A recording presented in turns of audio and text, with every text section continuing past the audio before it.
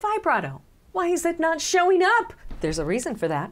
I'm going to tell you what it is. I'm going to prove to you that your voice can have vibrato, like right now. I'm going to give you a quick tip to get it to show up in any song, and I'm going to tell you the permanent fix to make it part of your beautiful styling tool selection. Let's go. Hey there, I'm Kim Snyder, master vocal coach, vocal repair expert, and creator of the Voice Club method, the only singing method that is based solely on the current anatomical and neurological science about our voice. And a few extra things we proved that science hasn't even gotten around to. The lie about vibrato is that you either have it or you don't. Some people are born with it, some people just never get it. But that's just not the way the voice works. It would be like telling a kid, you're never going to be a basketball player because your legs look too short to me. Well, I'm not a big basketball fan, but I do have eyes, and I've seen plenty of not so tall players playing basketball. So why do we believe that lie? Well, because over 95% of all singing advice that we hear today is grounded in theories that have been completely disproven by science.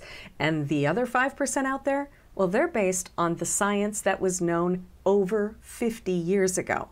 And I'm not judging. I wouldn't know any different either if it weren't for the unique opportunity to have my voice completely destroyed twice by different doctors, and to have the world's top vocal surgeon tell me that science has no precedent for me to ever even make a gravelly sound again. What I learned in recovering my voice twice is that your voice can do way more than even the current science knows. And we've been proving it in hundreds of singers ever since. So let's put this myth about not having vibrato to bed, shall we? Here's the real reason you don't have vibrato. We have to look at how vibrato actually works in the body. There are two groups of vocal muscles that control everything your little vocal cords do. And when there's just barely enough pressure to hold those vocal cords barely still against the air that comes up out of your breathing tube, those little beautiful vocal folds wiggle. And that wiggle is heard as a vibrato. Did you know that vibrato is completely unique to you? Everybody has a natural vibrato. For some it's really fast, for some it's really slow. And we're not talking about that big classical vibrato. That is a forced vibrato, and that is something that is put on, kind of like other styling tools that we learn and choose to put in place. But every voice does have a natural vibrato that you should be able to control and use at will wherever you want. So why is it not showing up? The problem is not in here. The problem is in what I call the brain's singing database. This is everything you've ever believed, whether you were formally taught it or not. Everything you've ever believed, every piece of advice you've ever taken about how to sing.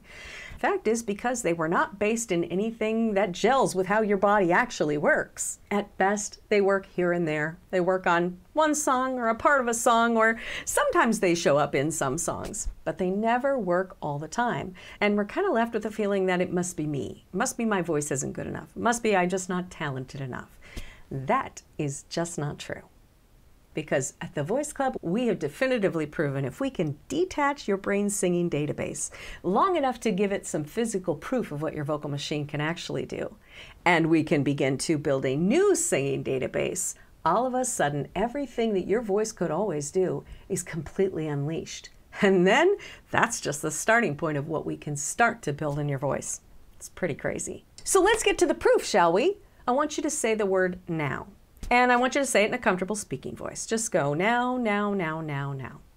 When you do this, I want you to start to pay attention for what kind of area the tone is in that your body chooses to say the word now. It's going to put you in a really comfortable place automatically. Your body's frickin' amazing. So if I go now, now, now, now, now, now, now, now, now, now, now, now, now, now, I'll find a note somewhere in that neighborhood that is comfortable for me, and yours will be unique to you as well. So just say the word, say it comfortably until you pinpoint a tone, pick a note somewhere in that general direction. Now from that place, we're going to hold out the word now, and we're going to hold it out until it naturally starts to fade on its own. Okay, we're not trying to hold this out super long. We're only going to hold it out so that we can get to the point where the muscle naturally backs off a little bit. And we're going to see if the wiggle happens. It may not, but let's find out. Now, now, now, now, now, now,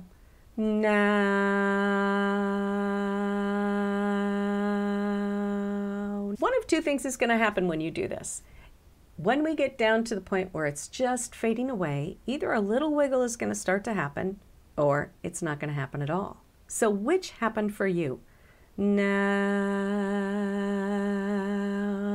was there a little wiggle? Did it show up once or twice?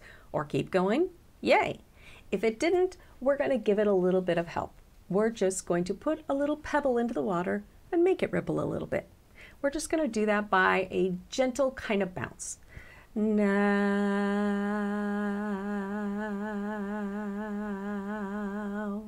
Now that is a really gentle forced vibrato, which is actually the same approach we get the big classical vibrato out of that tends to take over like a giant bully, and then we have a hard time getting rid of it. And there's another video for that. But the first step is to put the body in the condition it needs to allow the vibrato to happen. We're doing that by finding a comfortable note, and we're holding it out a long time until that vocal muscle goes, okay, eventually this is going to end, so I'm just going to back off and back off. And as you start to feel that kind of starting to slip away on you, that's where you're going to put in that little wiggle, okay? Either it'll show up on its own, sometimes it'll start on its own, it'll go away, but you can get it to show back up by just saying, yes, I mean this. Now.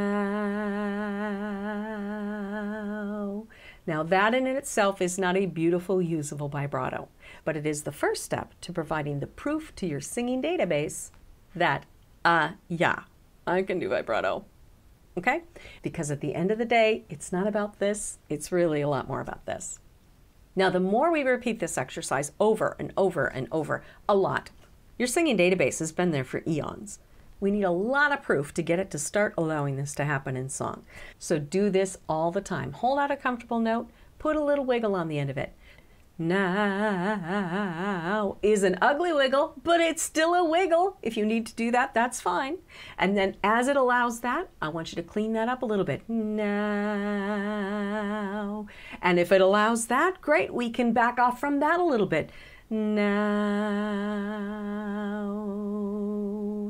And in that process, the first thing that has to happen is for the brain to say, oh, wait, you're doing that, so you must be able to do that. So wait a minute, now I have to check that data that tells me you can't do that. And it's going to argue amongst itself.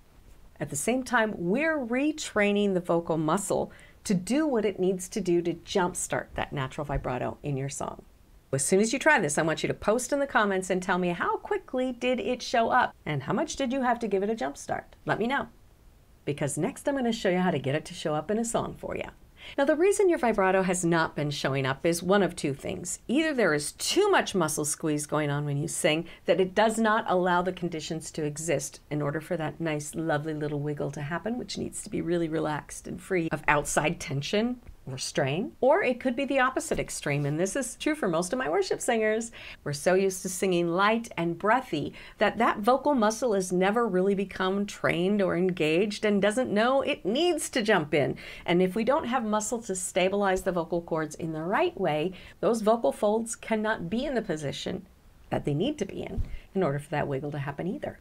Is your voice capable of doing this? Yeah, like this second. We just need to move what's up here out of the way, and we need to build the habit to put this in the right conditions for it to exist. Now, how do we get this to show up in a song? Well, the fastest and most permanent way is to completely retrain our brain's singing database and unleash that voice.